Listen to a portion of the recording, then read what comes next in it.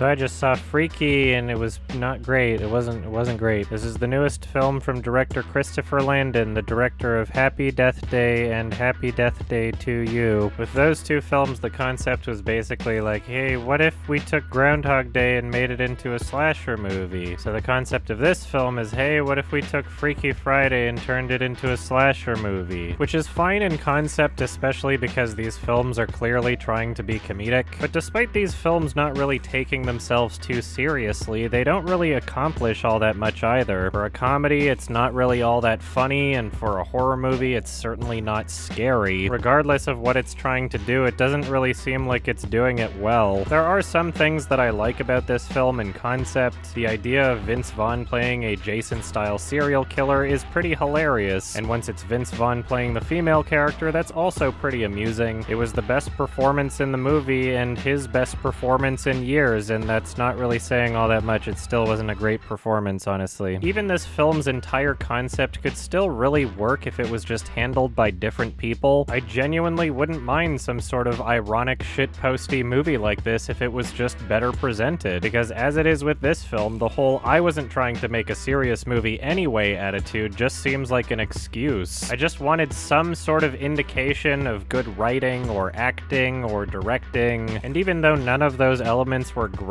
the absolute worst part about this movie is the editing. There are so many shots in this movie that are so quickly cut that it's frustrating from both a visual and pacing perspective. Even just normal scenes of characters talking feel incredibly janky and off-putting, like every cut between two characters has to take place at the exact moment their sentence ends and there can be no crossover whatsoever. It's really off-putting, and the editing in this film would make any movie pretty awful. The sound cues in this movie are really cheap and lame. This is a movie that I was almost enjoying near the beginning, but it just got worse and worse. The writing in this film is so incredibly lazy, and it seems like they just don't give a shit. It's one of those weird juxtapositions where on one hand they're making an R-rated film, and on the other hand it seems like they made a movie for babies. It's really predictable, and things don't make any sense, and they have really lame excuses to justify crucial moments in the plot. There are really obvious setups and payoffs that could have been much less obvious if there was any competency in the writing at all. It's just not worth it. So yeah, probably don't watch this movie. It was really lame. Maybe if you absolutely love Happy Death Day and Happy Death Day to You, then watch this because it's pretty similar, I guess. I'll never be watching this movie ever again, so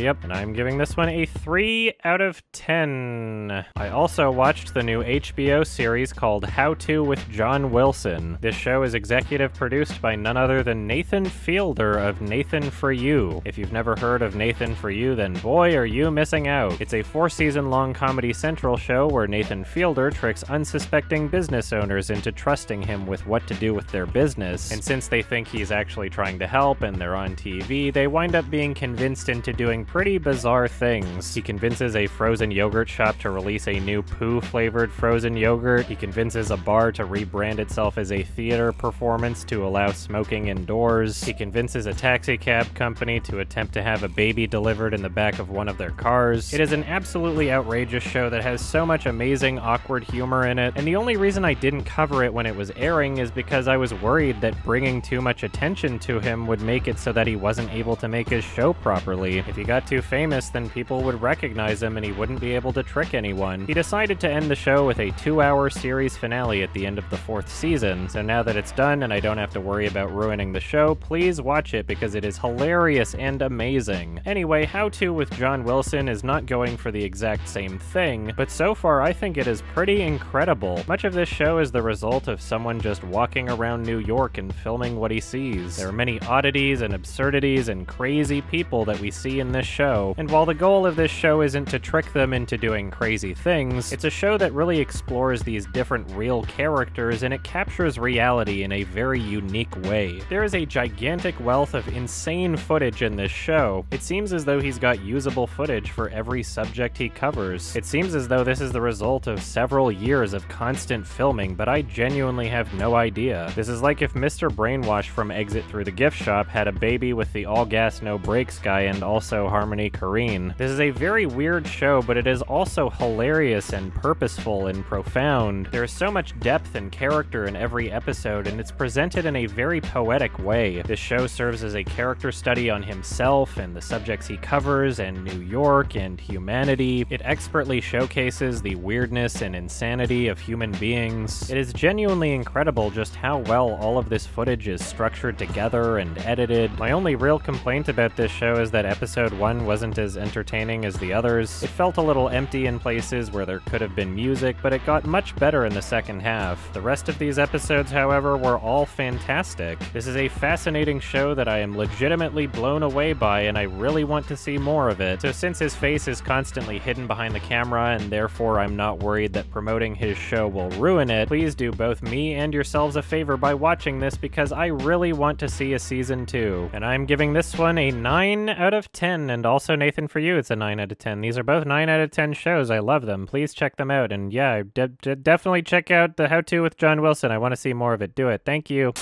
Oh my god! Oh no! Games are so hard! No, main character's still intact. Hover hand.